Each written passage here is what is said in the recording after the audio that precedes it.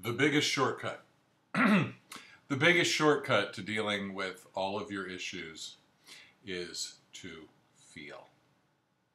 That's it, to feel. Now, what is a feeling?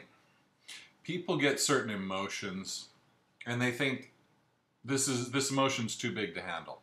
I can't take it. I can't deal with it. Now, break it down by number one, looking at how the emotion actually feels in your body. What is the physical sensation that tells you you're having this emotion? You say you're afraid, you say you're worried, you say you're nervous. Okay, those are words that are actually about a certain physical feeling. So the first step is to feel that feeling on a physical level. Get away from the name, get away from the word, and just feel the feeling. After you do that, ask yourself this. On a scale of 1 to 10, how much does this feeling hurt? I mean, how much physical pain does this emotion cause?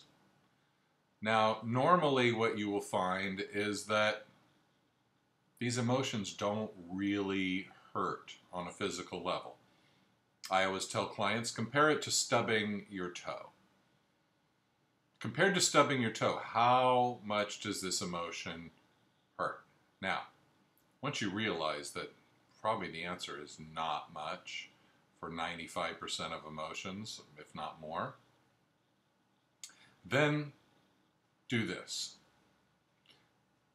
Relax your body and ask the emotion, the feeling, the physical sensation to triple. Triple the feeling. So if sadness means kind of a constriction in your throat, then tense up your throat more. If it means a kind of tightness in the stomach, tighten your stomach more. Go with the feeling. Quit resisting it. See what happens. Try it. Tell me what you think.